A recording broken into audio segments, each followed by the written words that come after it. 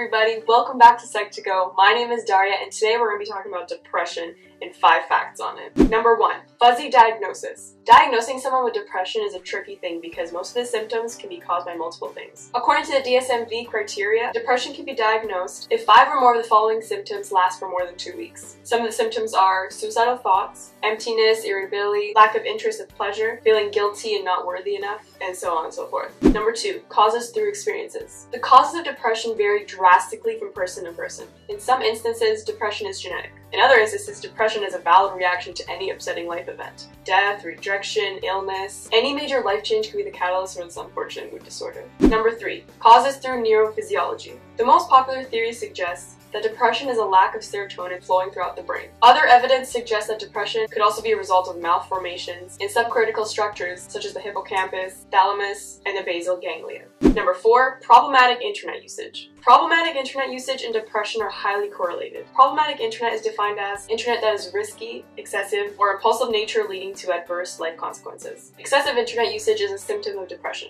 but it cannot be said yet that internet is the cause of depression. And number 5. Seasonal depression. Though individuals are prone to becoming depressed in the winter, there exists no conclusive evidence in the literature to suggest that the atmospheric conditions are the cause to the phenomenon. Contemporary reasoning says that we get vitamin D from absorbing sunlight, and vitamin D is thought to be positively correlated with serotonin. Thus, a lack of sunlight, specifically in the winter, may be the cause of these pattern-deflated moods. And that's all we got for today's video. Make sure to give it a big thumbs up, comment below what you think, subscribe, and don't forget to check out my channel where I make videos every single Thursday. And I'll see you guys next time. Bye! Suffer from depression often feel like if they tell people who are close to them the details of what's going on,